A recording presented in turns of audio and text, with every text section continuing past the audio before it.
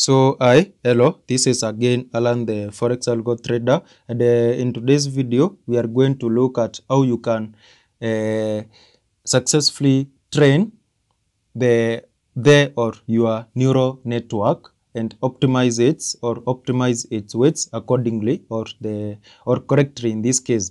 So, to get started, we had already created this our neural network file in this case on our previous video.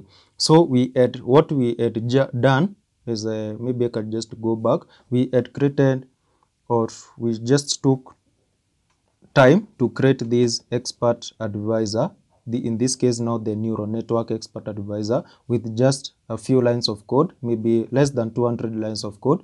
We created a neural network which we were using it, or we used it to place buy or sell trades. However, in this video we are just going to concentrate more on how to optimize it, so we will not be basing more effort on our meta editor over here or MQL5, but in this time now on the MT5 in this case. So I'm going to show you how you can train your neural network and up the correct values in this case.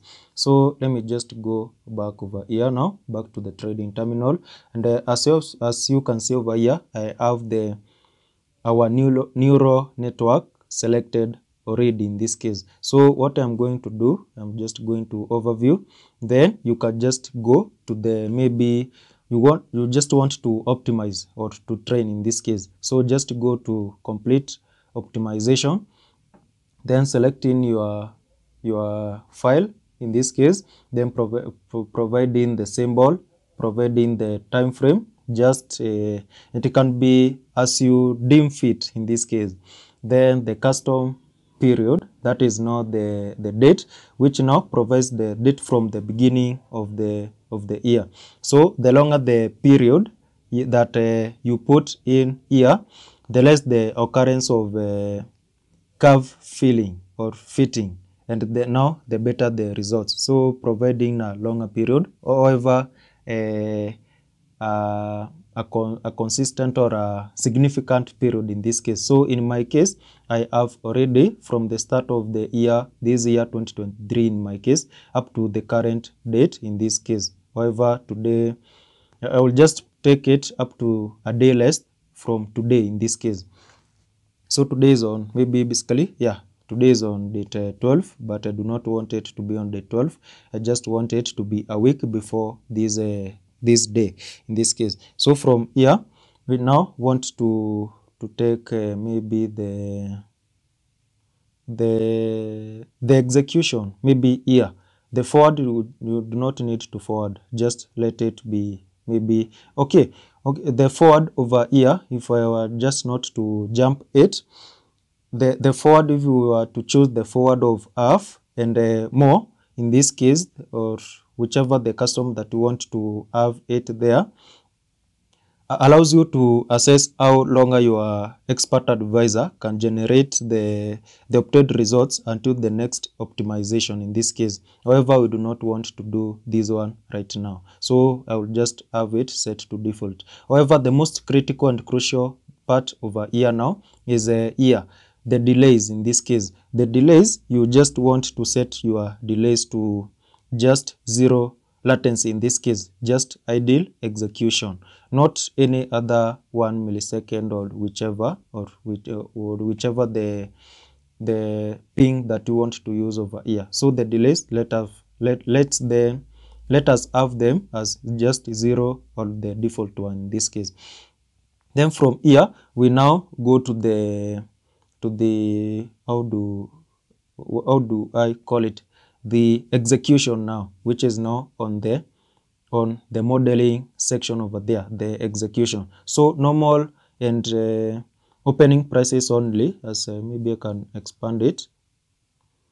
The normal opening prices only in this case is now which is not the normal execution. However, there is no point in testing in each and every tick mode, since our expert advisor will only allow it will just on our neural network as we had defined it, or if we were to just go on the inputs, we have just 10 inputs over here. So there is no need to just test it on each and every tick in a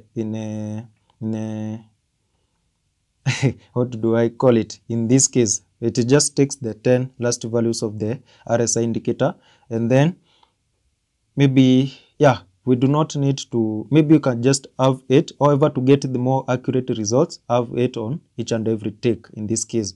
So however, if you take like a 1 minute high low, high open, high low, close values and open prices only, it just calculates it on each and every, on the each and every close just respectively. I think this section is just self-explanatory in that case, just the execution of that trade.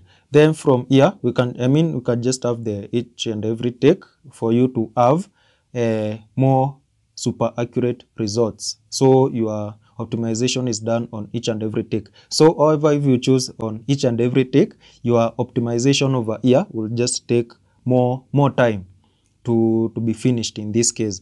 Then we can have now the deposit, the leverage. This you can have them as you deem fit also in this case.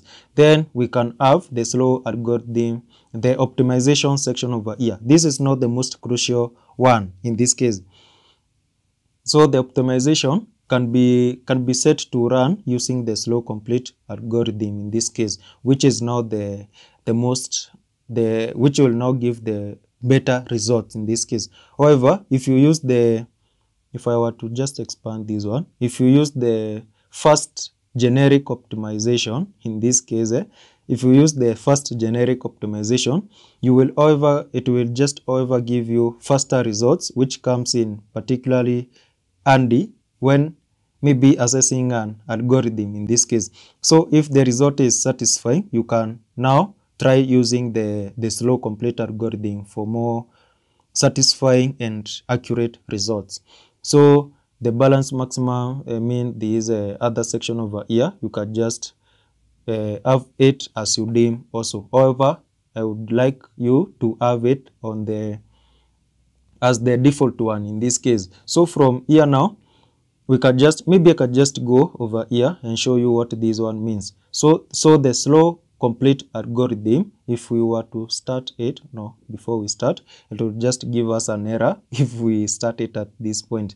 So if we start it, it does not even start because we have nothing literally selected in this case. So it is earlier on and we do not get any results. So we just need to just go on our inputs over here, then select the inputs that we want to optimize in this case. So if you choose that one, a starting value of 0.5 and then an ending value of 0 of 5. In this case, we do not want 5. The maximum point that we can get here is 1 in this case. So we do not want that one. Then the minimum value that we have here is negative 0.5 in that manner. So right now we have that one items, if we were to go at a step of 0.05 in this case.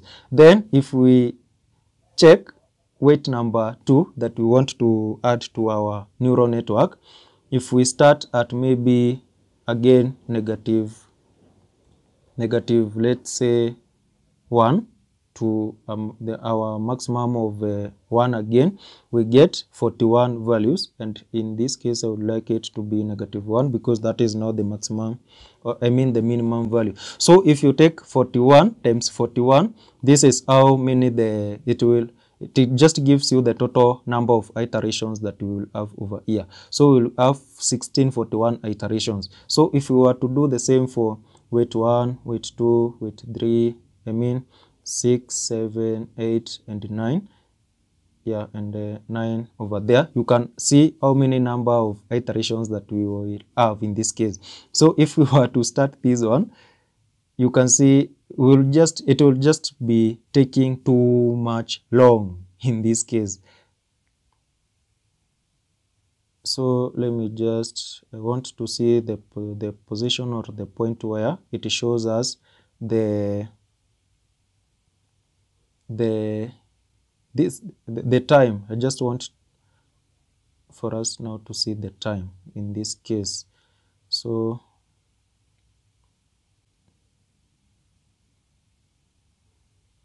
let me just start it again and see the expected time that we get for this initialization or the optimization to end. In this case, why is it not showing? Or let me just go back.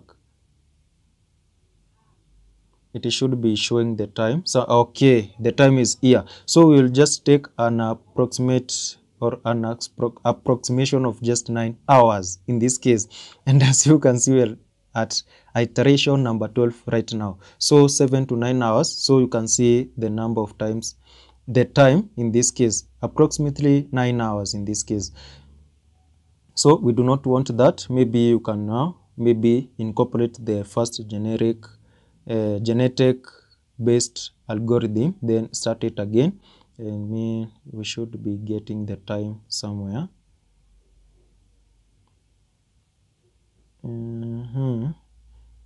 The time should be displaying somewhere. However, you can see now it is starting at around 8 hours in this case, and we do not want the whole 8 hours. However, it is jumping around because of the iterations that it has to make decisions on. So you can see there is quite a lot of time in this case. So just choose this value will just get down with time. However, we do not want to carry the optimizations right now in this case. So I'll just stop that one and then go back. So right now you can see that if I were to go ahead, I think this is now the best results that we have. However, we have not yet waited to have complete results. We have this kind of results in this case. So you can see, wow, we did not want anything to deal with anything more than one, a weight of one. However, that is our default, or my bad in this case.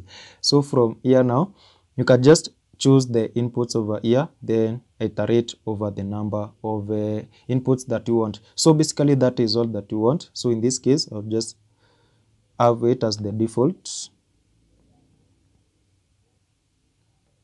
You cannot go back to the defaults. Okay, so from here, that is just basically now the correct optimization settings that you want to input for your EA or neural network or any other expert advisor to train and then get the optimized results in this case. So that is all. Bye bye, and nice trades till then, or till the next video. So thank you.